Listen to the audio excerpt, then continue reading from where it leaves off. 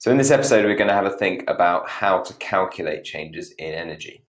So the equation for the kinetic energy stored is the kinetic energy equals half of the mass times by the velocity squared. So again, kinetic energy equals half times by the mass times by the velocity squared. So mass, we need to know what units these variables are going to be in. So kinetic energy is measured in joules, mass is measured in kilograms, and velocity needs to be measured in meters per second. So if we think about two things that have the same velocity, and we're trying to work out which one has a larger kinetic energy, what do you think the factors that will influence that? If you remember, the equation is kinetic energy equals half times by mass times by velocity squared.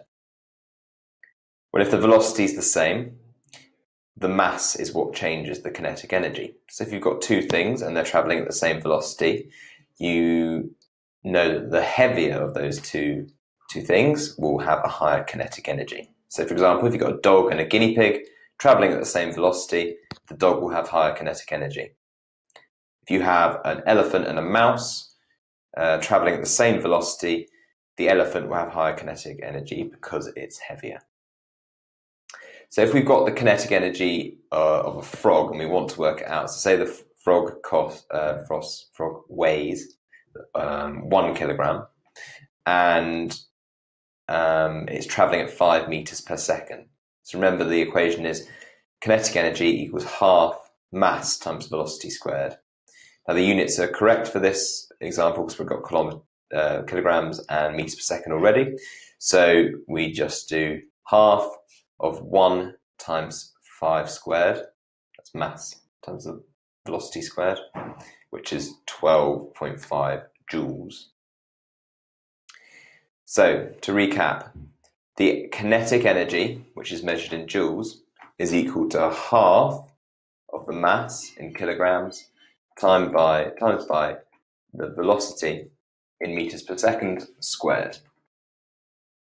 Now another type of energy that you need to know how to calculate is gravitational potential energy.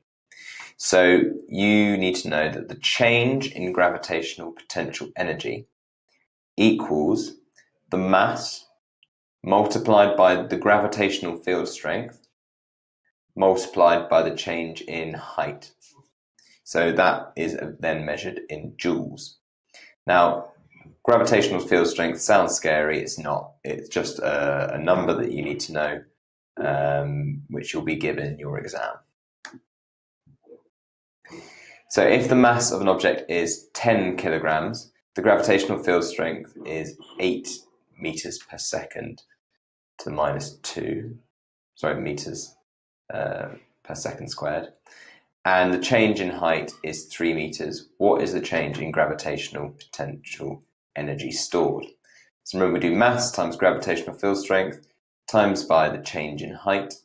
So mass is 10, gravitational field strength is 8, and the change in height is 3 meters. So overall, we do 10 times 8 times 3, which will give you 240 joules. And just to recap that equation again, so the gravitational potential energy is equal to the mass multiplied by the gravitational field strength multiplied by the change in height. And that gives you the gravitational potential energy measured in joules. A third energy store you need to know how to calculate is the elastic potential energy.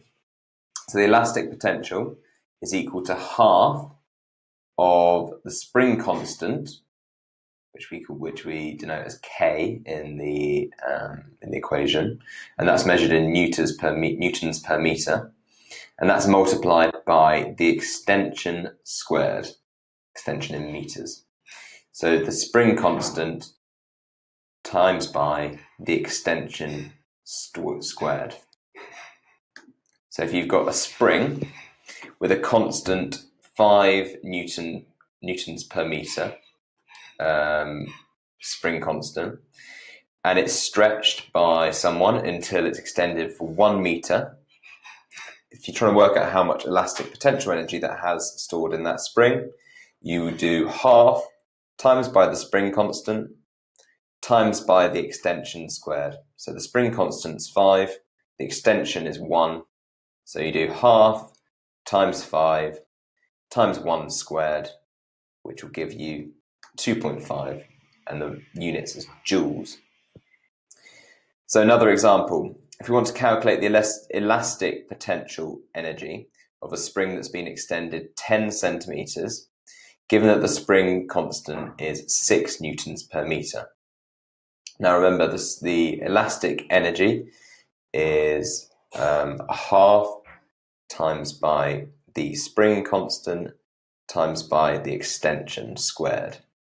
Now, if we substitute in the values we know, it's a half times by the spring constant, which is 6 newtons per meter, times by the extension, which is 10 centimeters, but we've got to do it in meters, so it would be 0.1 meters. And we then calculate, so a half times 6 times by 0.1 squared will give us 0.03, and the units are joules.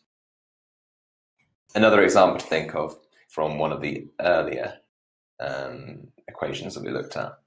So if the mass of an object is 5 kilograms and the gravitational field strength is 2 meters per second squared, and the change in height is 5 meters, what is the change in gravitational potential energy? Well, if you remember, the gravitational potential energy is the mass times by the gravitational field strength times by the change in height.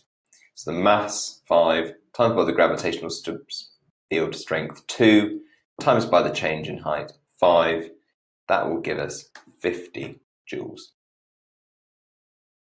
And can you remember the elastic potential energy and how to calculate that? Well, remember, the elastic potential energy is that equals the spring constant in newtons per meter, and it's multiplied by the extension squared.